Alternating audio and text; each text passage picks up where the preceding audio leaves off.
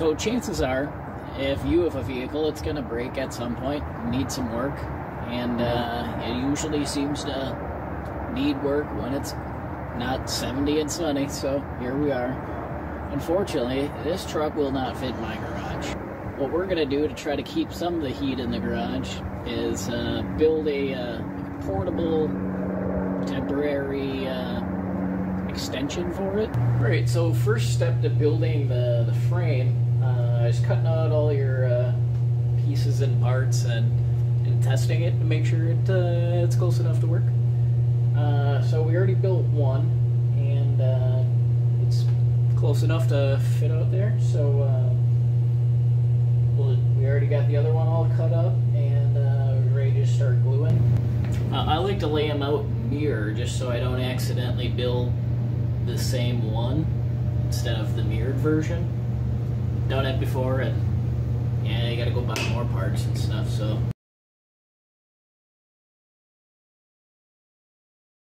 And you also don't have to use primer. I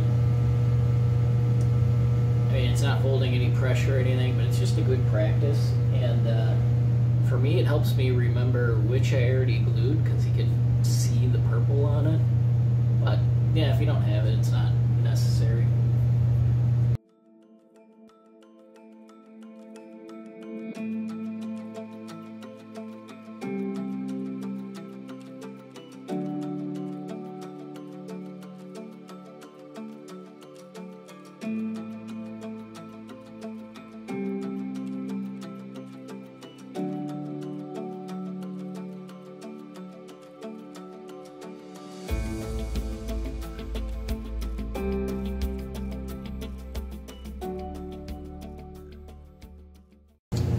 Alright, for this one, we want this to stand straight up in the air, so it's easier to kind of eyeball it if there's something sticking up.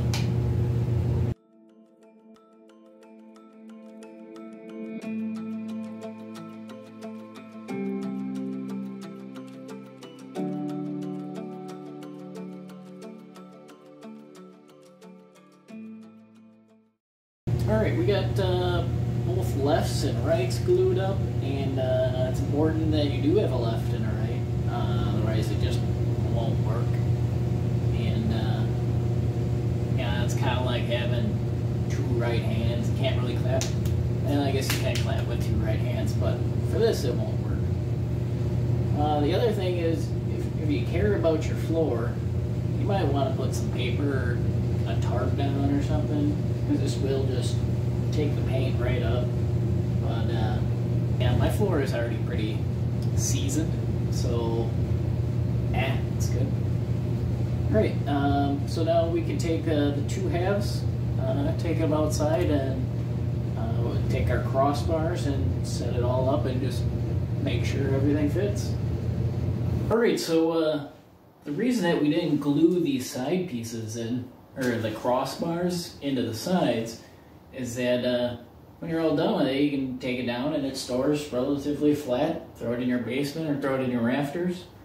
But I suppose if you did want to glue them together, you just put out in your yard, and if you're into soccer, kids got a goalpost they can shoot at. So that's another option for you. Alright, so one tip when working on your car in winter is get it nice and toasty.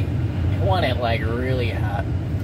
That way when you bring it into the garage, it just radiates that engine heat and cabin heat, and keeps it warmer.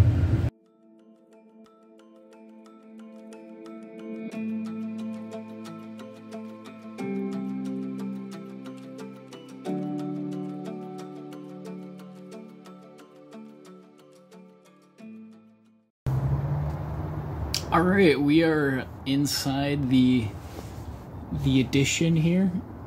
You can see it sits out about 3 feet, and you know, it's pretty chilly outside, but already it's already just staying warm in here just with the warmth of the vehicle.